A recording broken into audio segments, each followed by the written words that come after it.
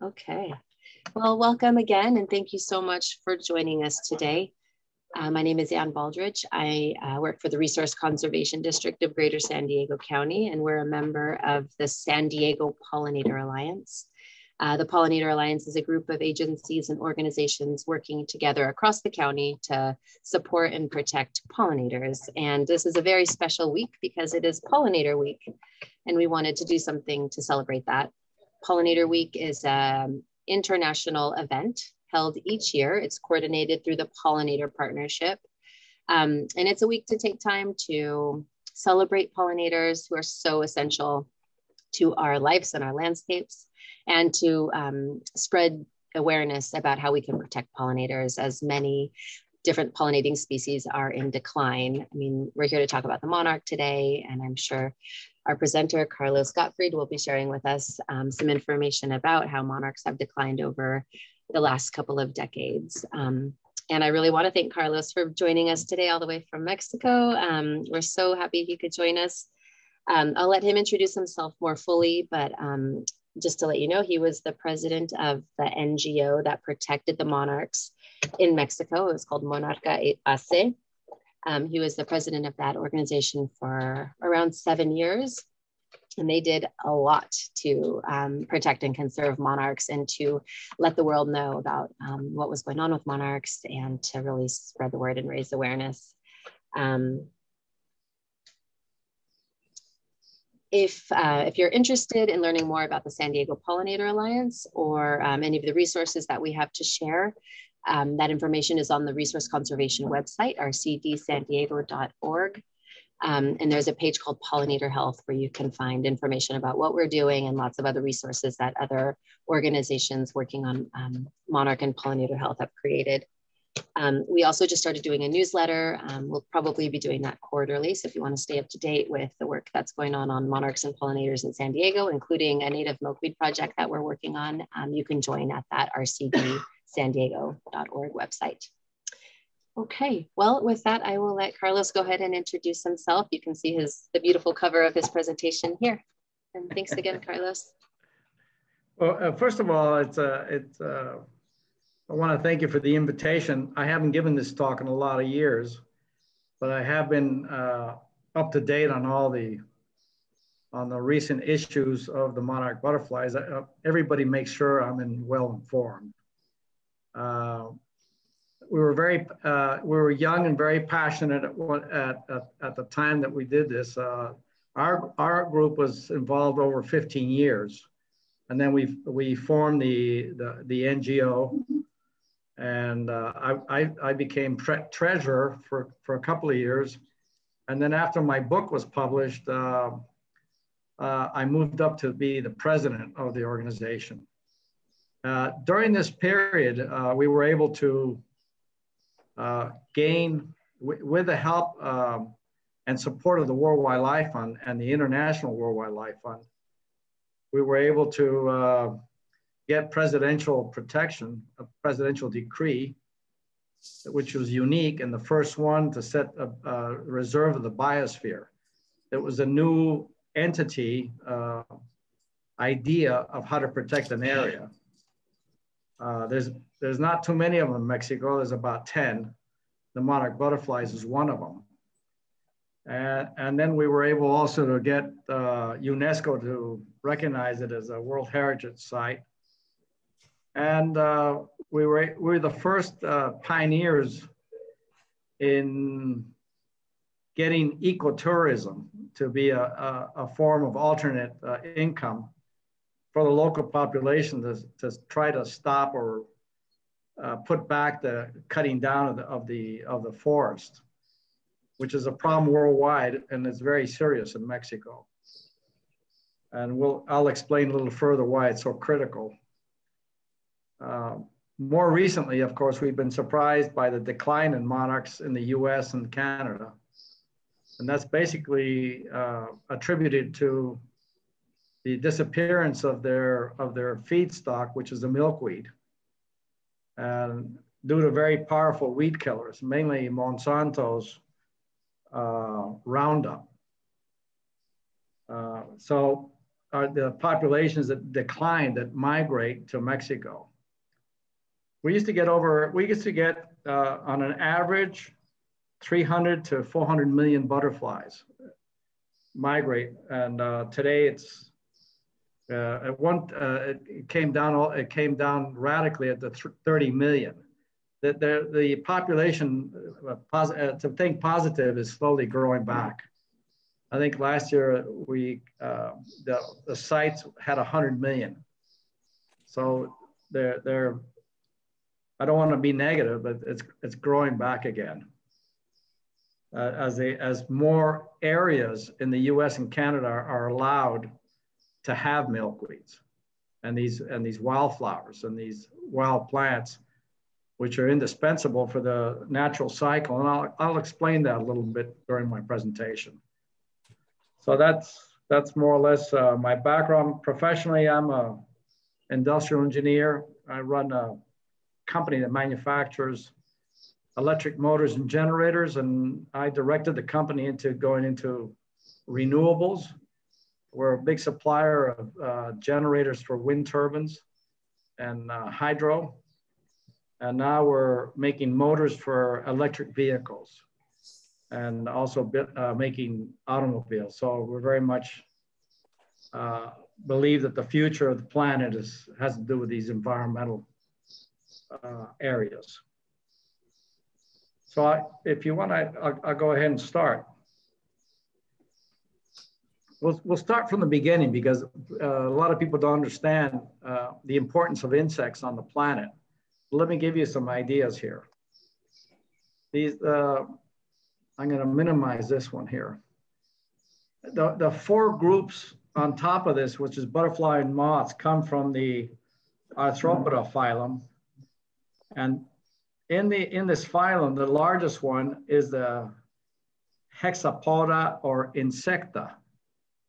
And to give you an idea, and just in the top four, which is the butterflies and moths, the bees, the beetles, there's over 1 million species.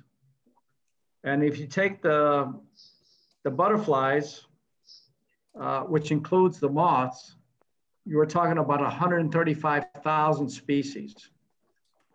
So it's more or less divided 111,000 in moths and 24,000 in butterflies. Biologically, they're not much different, except one's nocturnal, one's diurnal.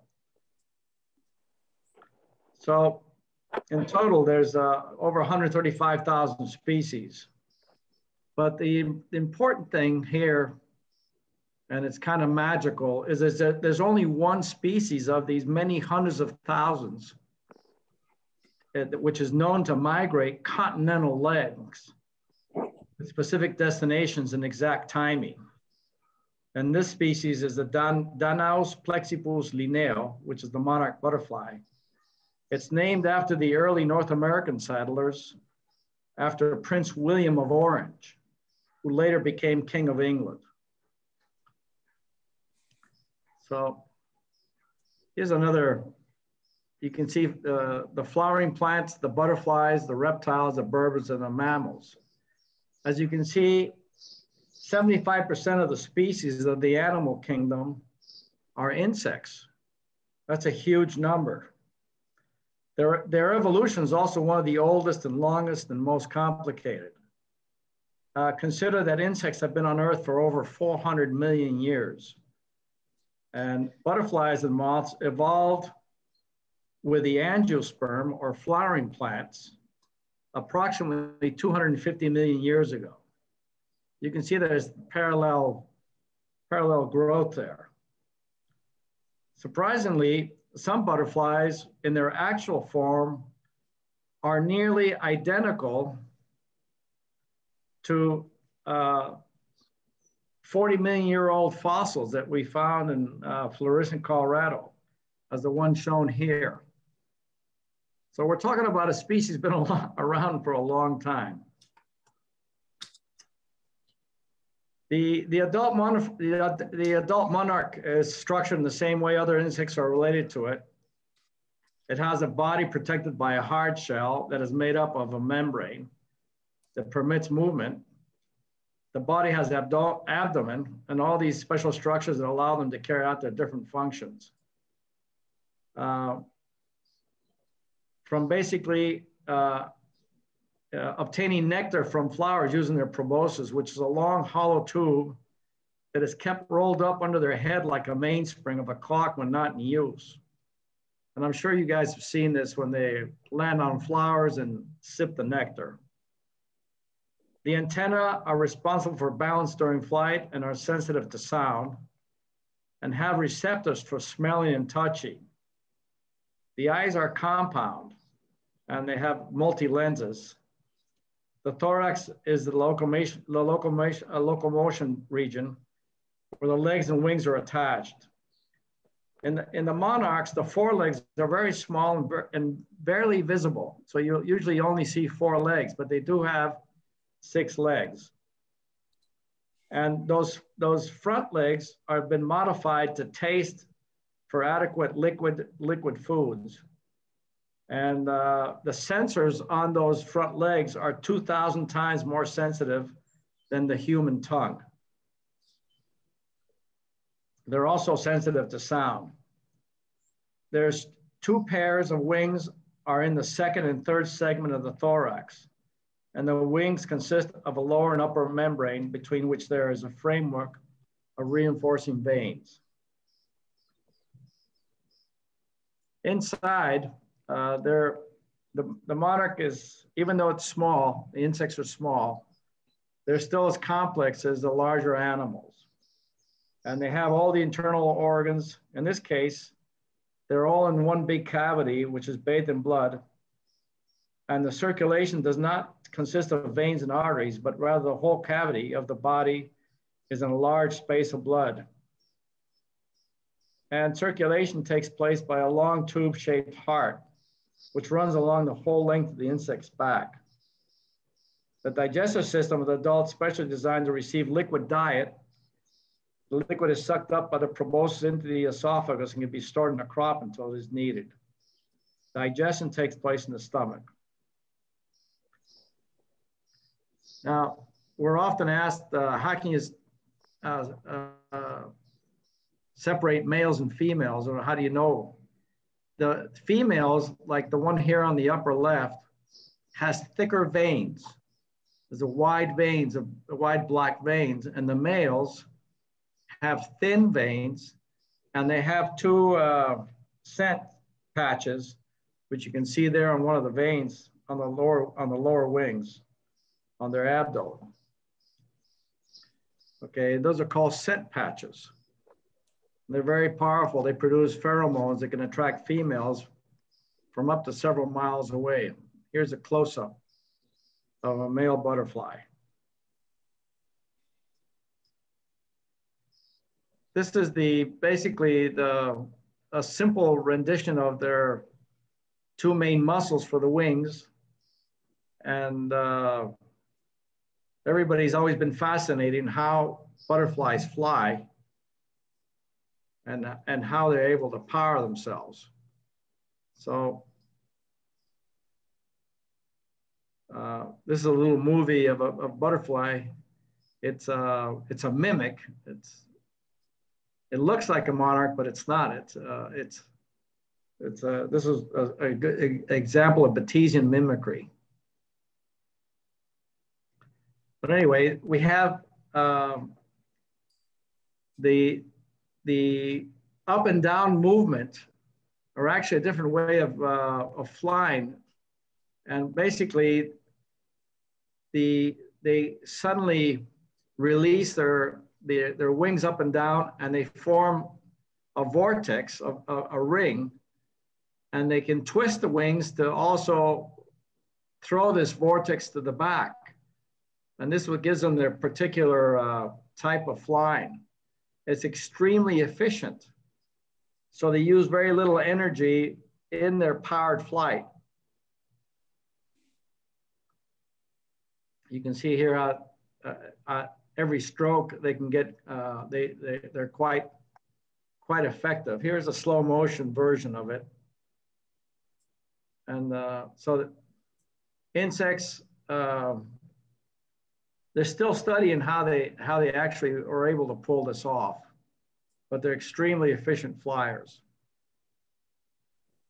And they use techniques that are not common in aerodynamics.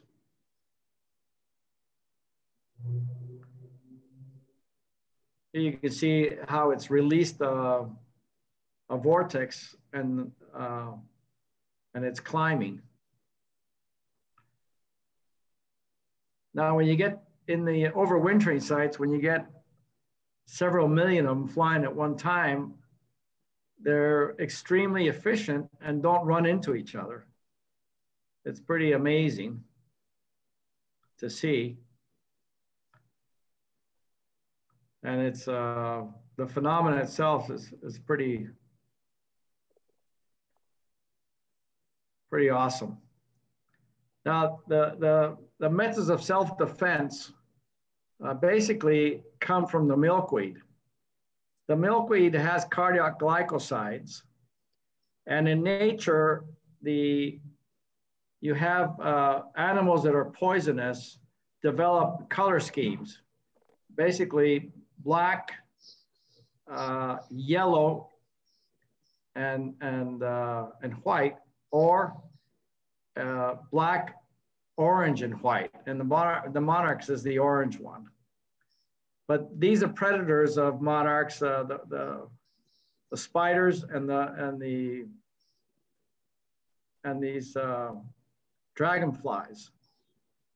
The other predator are birds, but they protect themselves by having these white spots at the end of their wings, where a bird will think he's going for the eyes of the animal, but actually it's protecting the abdomen and the critical parts of the butterflies. And the butterflies can continue to fly with only a third of the wing. So this is also an effective defense strategy. But they obtain their most protection by this symbiotic relationship with the milkweed. And they still don't know exactly how the cardiac glycosides are transmitted from their stomach and their digestive system into the cells. They're not metabolized, they're actually migrated. The other classical method of protection is cryptic coloring. When they fold their wings, the colors are opaque and they blend into the environment, as you can see here. So this is a typical milkweed in Mexico. This is one of the ones that's most poisonous. It's called la curasabica. And it's in the southern part of the US and most of Mexico. Now this is the Batesian mimicry. The imitator is below. It's actually from a different family altogether, and it's not poisonous, but it developed the color scheme to fool other predators. And this is, ever since its discovery, it was a big scientific breakthrough. And there's a lot of that in nature, including snakes and other animals, birds, etc. Now I'd like to talk a little bit about the two life cycles. One is the monarch butterfly life cycle, and the coincidence of the milkweed life cycle, and how this produces the annual migration. So we'll start. The courtship is most of the courtship is done close to the vernal equinox, when at the overwintering sites, they actually arrive and the females and males are immature. They have not matured sexually, but they will as soon as they get close to the vernal equinox, and then they'll mate in great numbers. And basically, the male will transfer what they call a spermatophore in the female, and this takes anywhere from 4 to 8 hours. So it's a long courtship, a long copulation. There's the male will originally disseminate their pheromones from their patches. The female will be attracted, and then they'll go for a nuptial flight. He'll take her flying to some place where they can carry out the copulation and transfer of the spermatophore.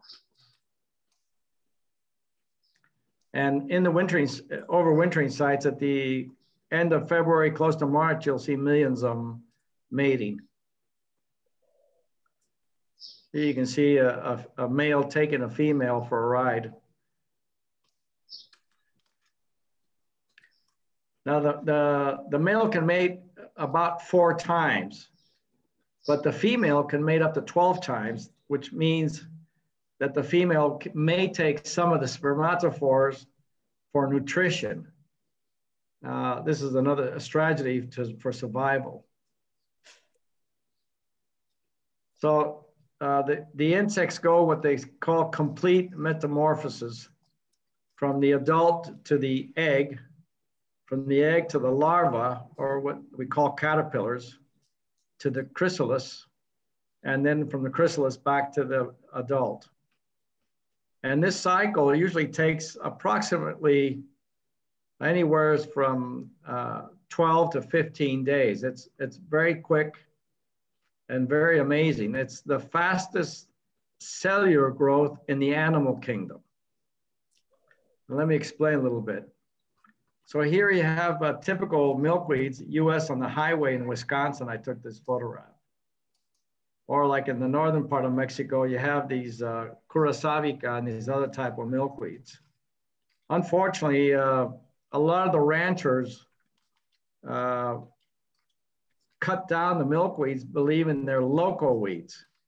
And the reason behind that is because if cows eat it with a larva on it, they may have a condition where they bloat because of the larva that they've eaten with the leaves. So after they're mated, the female starts looking for milkweeds, and this is usually during the flight of the migrant generation, the flight returning northwards back to the US. But any milkweed she finds, she'll test it with her forelegs, which have a microscopic needle. And if it's a positive response as far as the right chemical content of the milkweed, it'll lay an egg underneath the leaf. And they'll do this, and they can lay up to, the normal is 400 eggs, and they can lay, some of them can lay up to 800 eggs. So the population explosion after the first generation is it grows geometrically quite large. And one of the incredible things is that the female fertilizes the egg as she lays it. She passes it through the spermatophore, and the egg gets fertilized. Here we can see the female in a position where she's tested the leaf and is going to deposit an egg underneath the leaf. So the structure of the egg is quite simple. You have a micropyle, which is the opening for air and humidity, and where the larva comes out of. Now, the first thing that the larva will do, it'll eat its shell, which has a lot of nutrition, and then it'll start eating the leaves of the milkweed. Now, if you should remove the larva, the caterpillar from this and put it on another species of plant, it will die. It will not eat, it'll only eat the milkweeds. So the relationship between monarchs and milkweeds is a relationship that goes back millions of years, and they'll only develop this, and this is where they obtain their protection, their chemical protection. Of course, one of the things is that these larvae eat 24 hours a day. Sometimes they'll eat right through the night. Now, here's a very basic description of what the spiracles is where they breathe. The osmeterium, which are these antennas, is what they feel and they smell. And then they have these legs. They have quite a few of them. And they have the antennas on both sides, so they can sense, but they're practically blind. They get around by smelling and tasting. The inside of the caterpillar is similar to the adult, but all these structures and all the cells in these structures during the last state will migrate into what we know as the butterfly. It's the same cells, but they migrate into different positions. Now there's 5 stages to the larva, and what they call instars. You can see the 5 of them here. Everybody's familiar with the one on the bottom, which is like a tiger, the shape of the tiger. But again, getting back to the development, the egg shell and the weighs approximately 0.5 milligram. But at the end of 15 days, it'll be 1,500 milligrams. It'll have multiplied itself 2,700 times. That's a phenomenal growth, as you can see here. Here you see a monarch eating, and it'll eat a lot. You see a butterfly coming out of the chrysalis.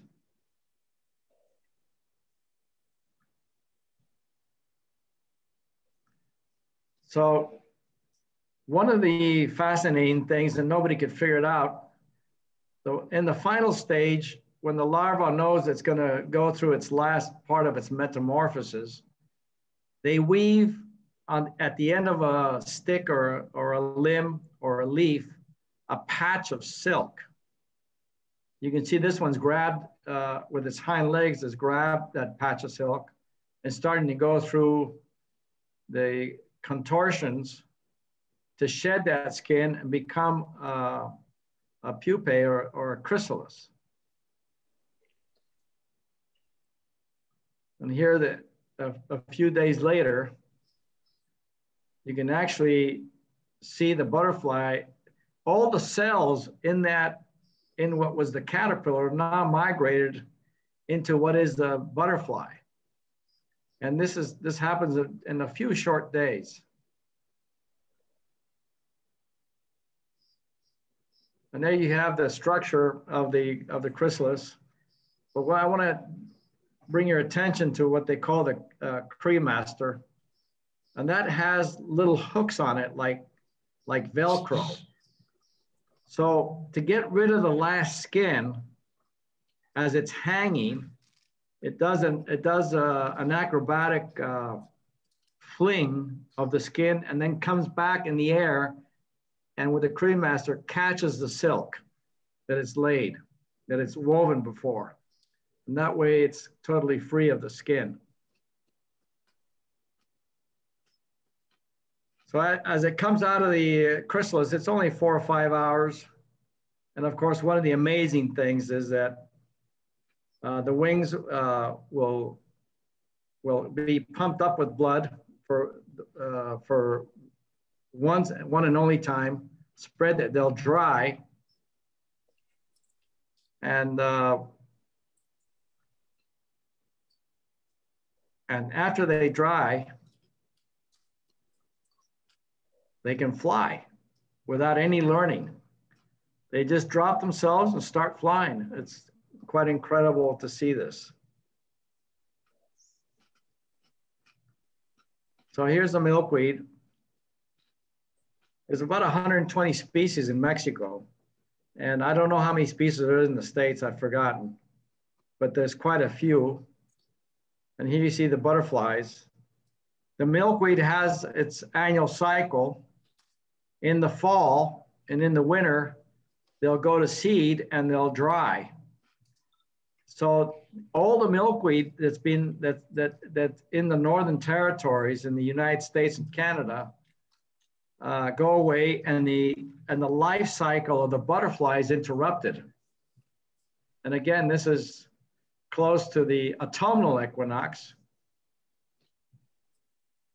And those butterflies that are born at the last generation do not mature.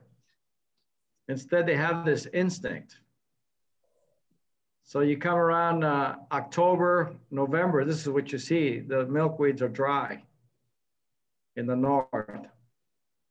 So we'll talk a little bit about the annual migration. So everything in this pink map is butterflies. And we used to have approximately in this whole area, which I'm talking about the eastern butterflies. I'm not talking about the western smaller population in California, which has also suffered greatly, but we'll talk about the eastern, which is the one that comes to Mexico.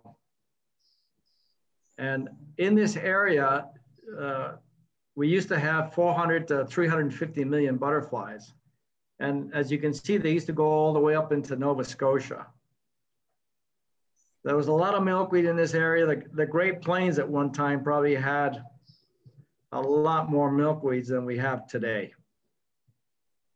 So this is what this is at the end of the summer. This is what it looks like. You have a large concentration. Now, nobody knows exactly how they do this, but in the first week in October, the last week of September, again, close to the autumnal equinox, the instinct to migrate starts. And each butterfly does the trip on its own. It doesn't matter if it starts in Nova Scotia or in Wisconsin or Minnesota. They know somehow genetically, they know the destination of the overwintering sites in the neovolcanic plateau of Mexico. So they'll start flying south. There are corridors that they will coincide. You'll see streams of them, but it's not organized flying. Each one is doing the trip on its own. This second week, third week of October, the fourth week, they're getting very close. They're starting to concentrate. You can see them streaming through the canyons in the northern part of Mexico. It's very beautiful to watch that. And again, the cycles are perfect for this migration, because the wildflower cycle in Mexico, its peak is in the fall. Our wildflowers, when the monarchs arrive in Mexico, the wildflowers are at their peak. So they have a lot of nectar they can refatten up, and they fatten up tremendously. In Mexico, you can see them here. Any wildflower in Mexico, you can see them feeding on them, and they regain any of the fat reserves that they lost during the trip. And some of them fly over 2,000 miles, 3,000 miles. They will recover. They'll get nice and fat, and of course they'll feed on all the different wildflowers. And of course, they'll pick up pollen in their legs and help cross-pollinate all these species as well. It's a typical feeding in the fall, right before and after they feed up for about 10 days. And on the 2nd of November, which is, again, the timing is perfect, they'll fly up to 10,000 feet and start concentrating on these fir forests on the top of the mountains in Mexico. We know about 20 colonies, and each one they can be small colonies down to 500,000, or very large colonies, 10 million and above. Here you can see a colony that's taken with a telephoto across the ridge there on the mountain, on the side of the mountain. And the trees are fir trees. These are oyamel. And first describe, you can see how thick some of these colonies are from this photograph. And the official name is Avis religiosa.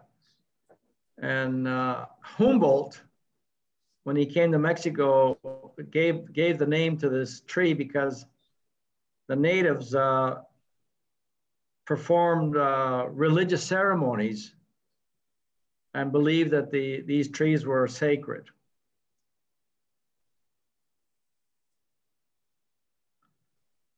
So they'll overwinter in these colonies, these overwintering sites, for 3 months. They arrive in November, 3 to 4 months, and most of them start leaving in March. They'll start with a few on a tree, and it'll end up where they actually bend they can bend the trees from the weight, and each one only weighs a gram. You can imagine how many hundreds of thousands of them there are on the tree.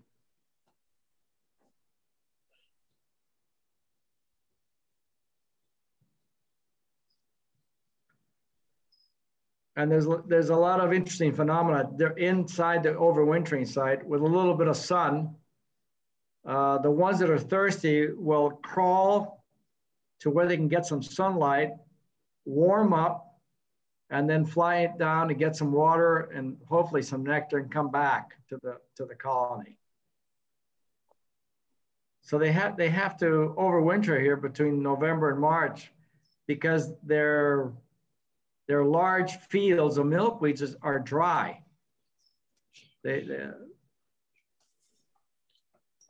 So there's this geographic coincidence and reasoning why they have to overwinter.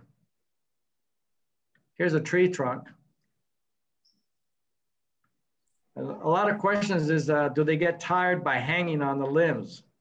And the answer is no, they have a specialized claw, which you can see here, at the end of their legs, which they use to cling. It doesn't take any energy. So they're extremely efficient in not burning any energy. And the climate of the overwintering sites is very cool and humid. So it's perfect to spend three months of the year.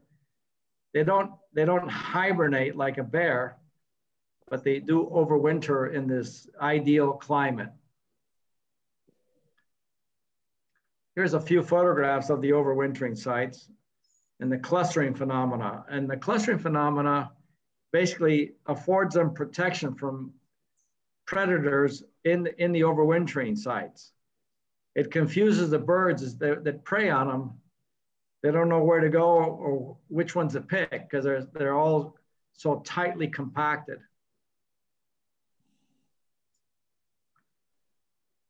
You can see most of them, if they don't want to fly, they have the cryptic colors, they have their wings closed. And the ones that do want to fly, open their wings to get some heat from the sun, and they'll drop and start flying. Here you can see them lining up, get sun, and do a little trek. It takes turns. They can lie dormant on the trees for up to 10 days. Then they do need, every 10 days, they need to get some water. It's a very beautiful phenomenon. You can see them feeding from the springs. Any rivers will be full of monarchs taking liquid from the ground, the muds, or directly from the water, or the dew in the morning from the grass. If it hasn't evaporated, they'll come down to the grass and sip the dew.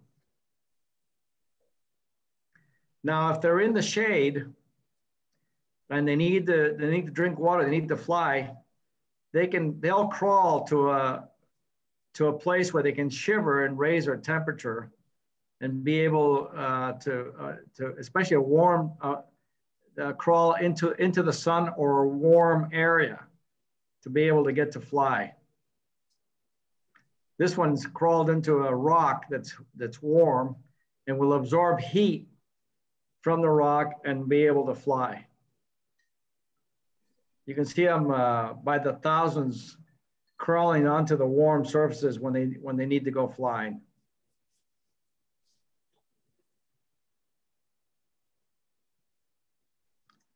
And here you can see them. This is in the evenings, and they're crawling up, trying to get up above the frost level.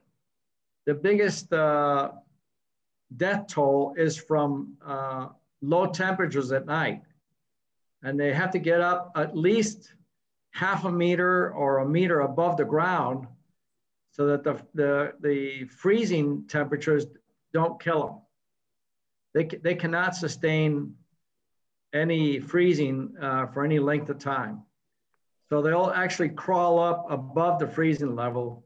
If they get caught and they can't fly, they'll crawl up. If they can't, and the weather is cold, which it usually isn't in our winter, these will die. They'll be frozen to death. And we lose many millions of them every year to this. And the forest, the more thin it is, the easier it is for the cold, the frost, to go through the canopy into the ground and kill them. So let's talk about what happens in the spring. Again, close to the vernal equinox, you'll start seeing they're getting a lot of them flying, a lot of them mating. And then the same instinct that brought them back, they'll start heading north. Now, at this time, most of the males have mated and will die. They die at the overwintering sites or close to them. The females will start their flight back north. And they'll start laying eggs on any milkweed they find that's coming up in the spring. So the milkweeds this coincides perfectly with the milkweed being available. And they're available in Mexico and in the southern US. So the first generation makes it up to Texas and the Gulf states, wherever there's milkweeds and the temperatures are not freezing anymore.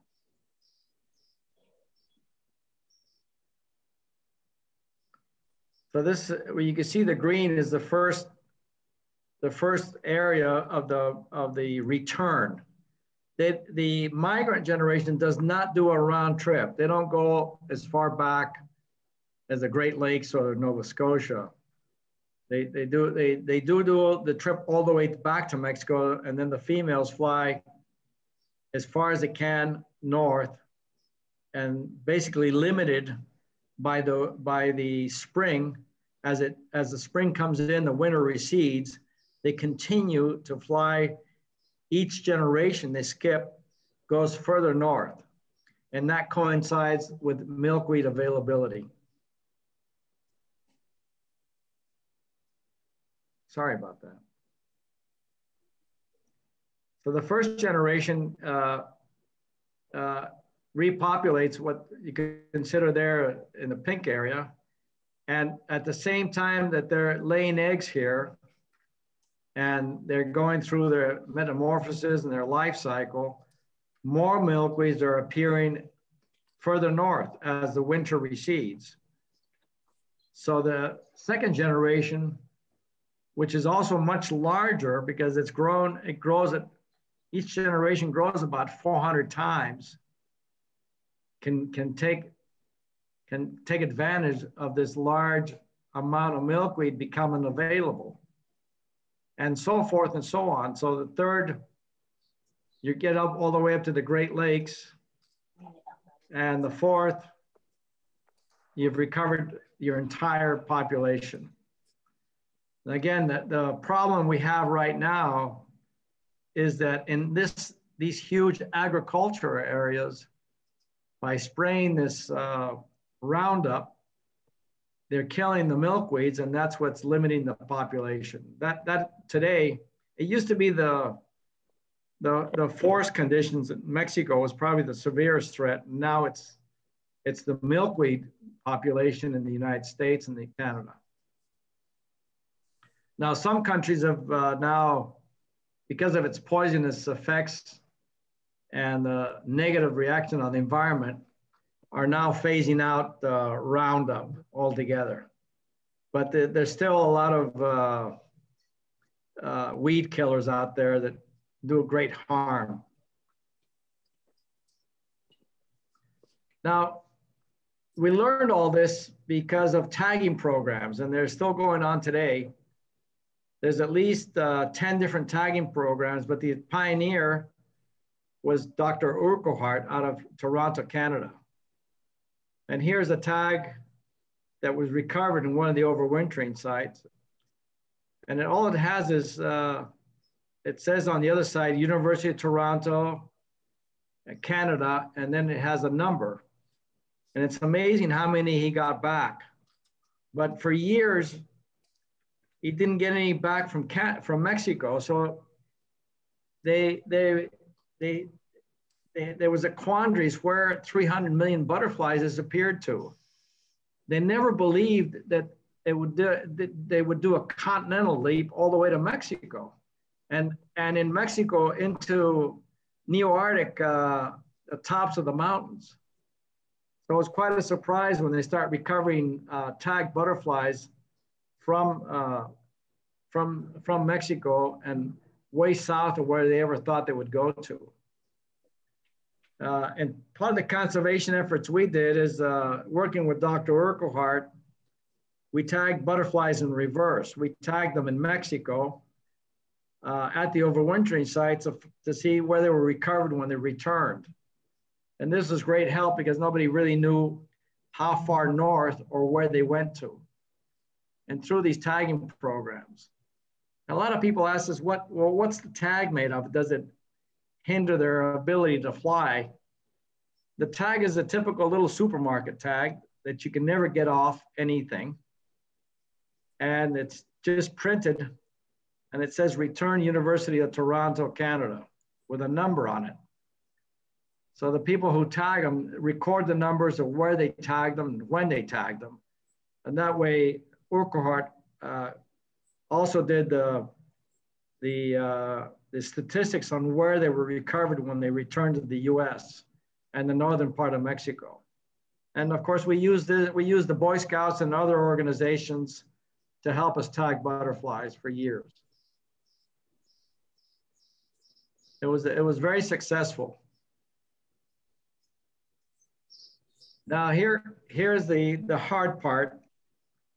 And this is a photograph at the end of this valley that you can see here. On top of those mountains are little islands of fir forest. All that blue is fir forest. But at one time, as far as you could see, these were pine forest and fir forest. So all these forests, which you see now, which is farmland, at one time were trees. And this is what we're up against. And as we get closer to these little islands where the overwintering sites are, you can see that the encroachment of the farm fields is going up further and further. And they're, in some cases, some places, they're planting corn at 10,000 feet above sea level. And it's not very, it's not an economic reality, but they can, like the Indians told me, they can eat corn, they can't eat trees. Here we're flying over the tops of the overwintering sites. These fir forests, by the way, were left here during the last ice age. And they're very, very beautiful. But they're now very small islands, and that's why it was so important to get the presidential decree to protect these areas. They're still being heavily cut. The criminals in the country have grown tenfold, and they've now reached out into all different illegal activities in the country. Besides extortion, selling drugs, they're also cutting forests down illegally and selling the wood. So it's a major problem today, and a major challenge. The little town here on the right-hand side is Angangeo,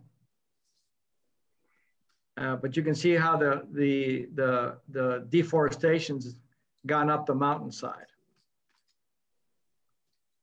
And this is located in what we call the Neo-Arctic transvolcanic belt.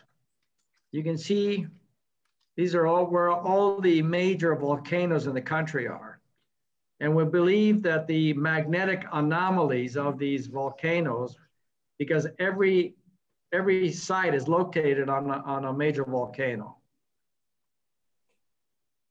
Of course, very beautiful. But this is what we're up against. I'd say 20% of the logging is legal, 80% of the logging is illegal. The conditions of living here are not very good. Most of these people live below what you would call the poverty line. They're barely hanging on.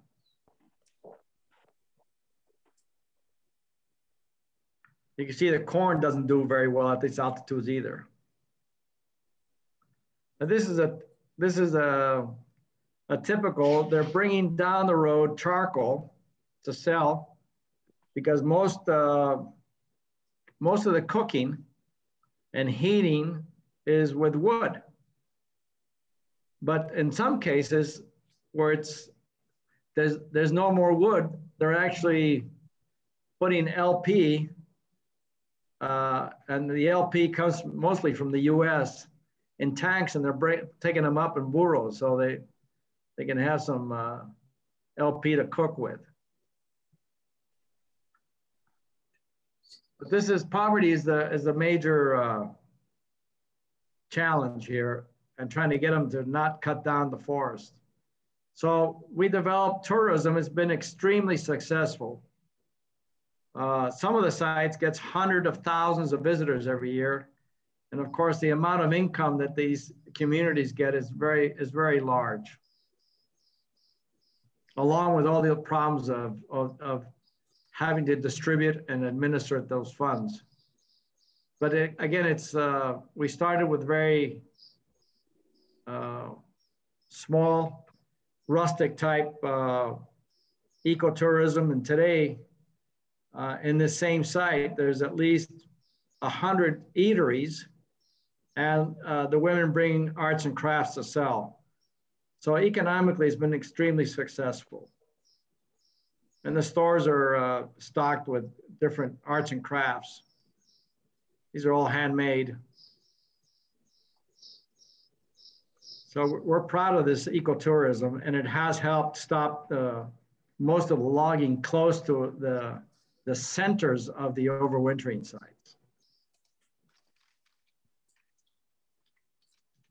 The other one we developed was the sawmills that were in the area. We were able to, in some cases, buy some of them and close them down. In other cases, we expropriated them with the help of the Mexican government.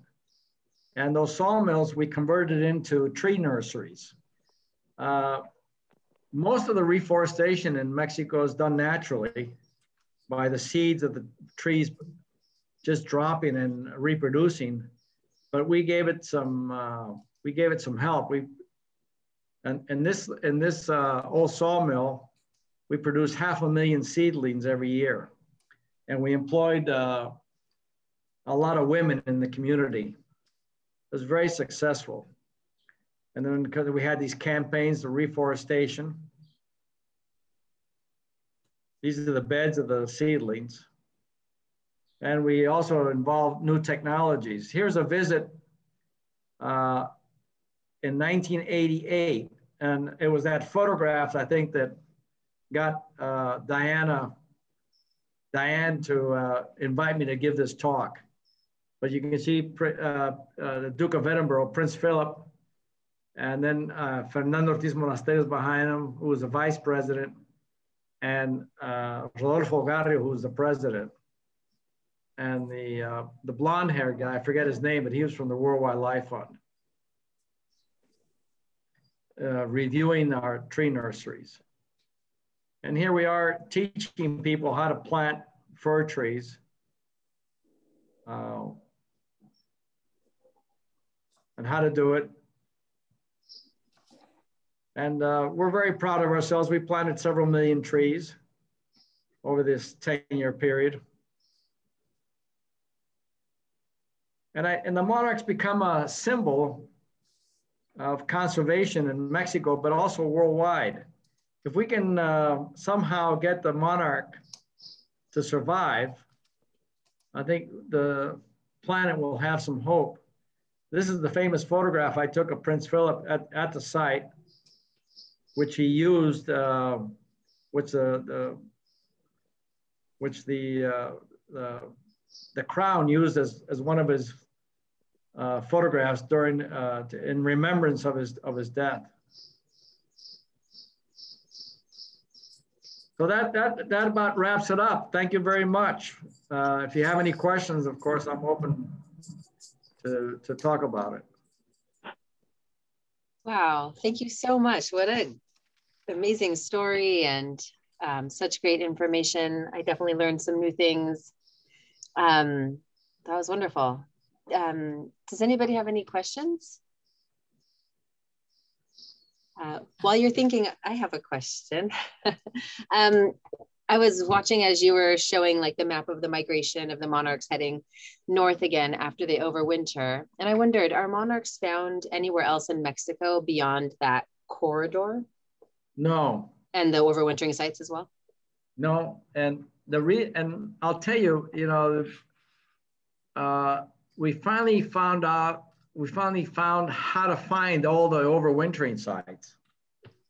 And the Spanish cartographers 400 years ago did a pretty good job in their maps, and they would call mountains according to the names of the guides, the Indian guides. And the Indian guides named mountains, valleys, streams for the butterflies. So they said Cerro de las Palomas, Hill of the Butterflies, Hill of the Papalolo. Of course, the Spaniards put palomas as doves, but what they meant was butterflies.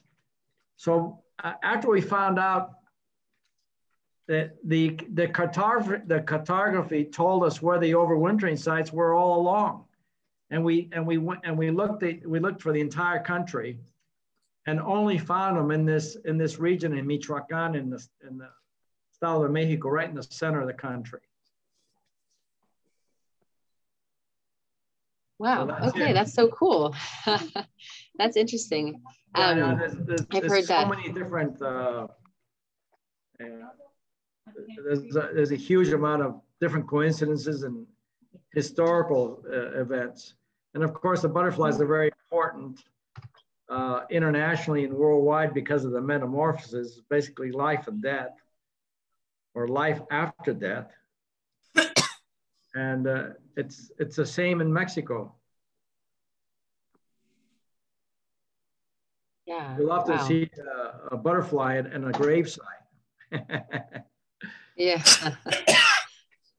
Huh, okay. And then I see some comments here saying thank you. And another comment from Sue White saying the nurseries are amazing to see, a wonderful way to turn around the destruction of the forest. Absolutely. That's such a great, yeah, way to reforest the land, but also to involve people and invest people, engage people. That's really great. Does anybody else have questions or comments?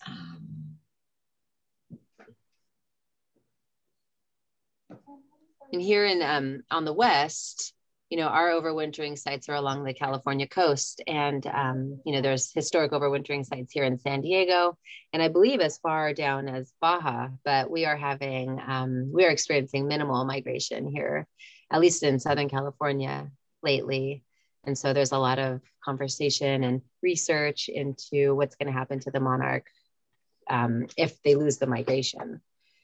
It's thought that, monarch populations might become, urban and non-migratory. And we think that we probably have an urban non-migratory population here in San Diego, but they're being found in the Bay Area too. And, there's a lot of concern over this fact because they're theorizing, like people at the Xerces Society and other institutions that are studying the monarchs, that this is going to stop monarchs from being present in about 90% of their historic range in the West. So if this happens, there would no longer be monarchs in Idaho or Nevada or Washington or Oregon. Like they would be concentrated in those urban areas that stay warm enough or mild enough to have milkweed all year round. And then, there's the concern about what that would do to their health because of the spread of the OE parasite and all sorts. So it's such a complicated situation. And, one that we are all trying to learn more about. I don't know. So we're hopeful though. We're all trying our best to support monarchs and pollinators by planting milkweed. And yeah, but it's just so impressive what a huge phenomena it is too. The migration that they make on the East Coast or on the eastern side of the Rockies, and that journey that they make is just so amazing and impressive.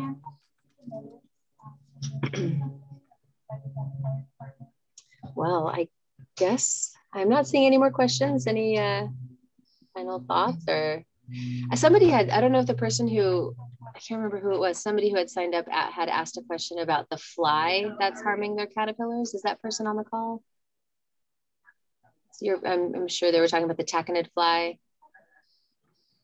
And they're wondering if there's a way to prevent that. And if there is, I don't know about it. I think, if you could, it's hard to keep those taconid flies away from the monarchs. It's definitely a concern. I'm seeing a comment. Oh, we have that there's 120 species of milkweed in Mexico and that we only have a few. We have a few in California. We have maybe 9 species of milkweed in California, but there are several hundred, I believe, in the United States as well. But in Mexico, there's 120 species of milkweed. That is pretty amazing. Yeah, and they're used in traditional medicine in Mexico. Okay, how do you know how? Yeah, well, the most famous one is they cut the root of one and they stick it in the tooth and it breaks it up to remove bad teeth. Really? It actually dissolves the tooth. So that says something about how toxic that sap is. Yeah, it's called in Mexico. It's called truenamuelas. But the cardiac glycoside is very similar to the digitalis, the heart medicine. And the effect it has on birds is it makes them throw up. It makes them severely sick. So a bird that will learn quickly never to touch another monarch ever. So. Yeah, I feel like lizards sometimes eat the cat, or I suspect that lizards sometimes eat the caterpillars too. Yeah, I think all animals get sick on them. Yeah. And then, of course, their coloring tells them they're poisonous. So most of them stay away from them. For sure. Cool. Well, thank you all so much. Thanks for being here. And thank you again, Carlos, for sharing your knowledge and experience with us. That was such a great presentation. Okay, you guys have a great day. You too. Thank you very much. Thanks, Diane, for connecting us. Plant a lot of milkweeds. Yes, we are working on it. We will. Right. Thank you. Take care.